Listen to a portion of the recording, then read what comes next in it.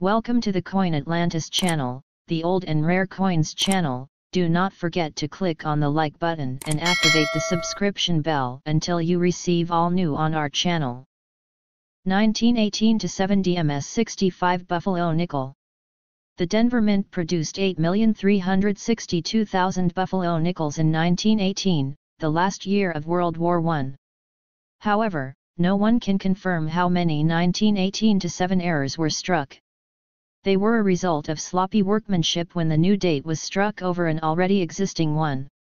Therefore, you can see the number 8 struck over 7 in the minting year on the coin obverse. Interestingly, no one spotted this error until Paul M. Lang offered his nickel at an auction in 1930.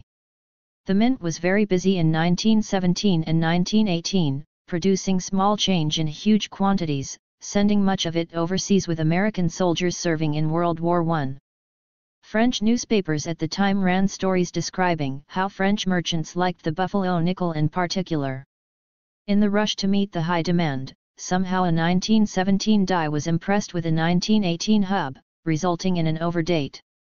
The 1918-7 overdate was first documented in 1930, with little fanfare. It did not gain its deserved notoriety until 1947, when it was listed in the first edition of the Guidebook of United States Coins. Its estimated value was listed at $40 in fine condition and $150 in uncirculated. Since then, the 1918 7D Buffalo nickel has displayed a stellar record of price increases. The coin is rare and greatly prized in all conditions. Nowadays, you can hardly see such a coin in the mint state, but even those in low grades are expensive. Most pieces price range is from $4,134 to $64,395, but the rare 1918-7 DMS65 Buffalo nickel reached an auction record of $350,750 in 2006.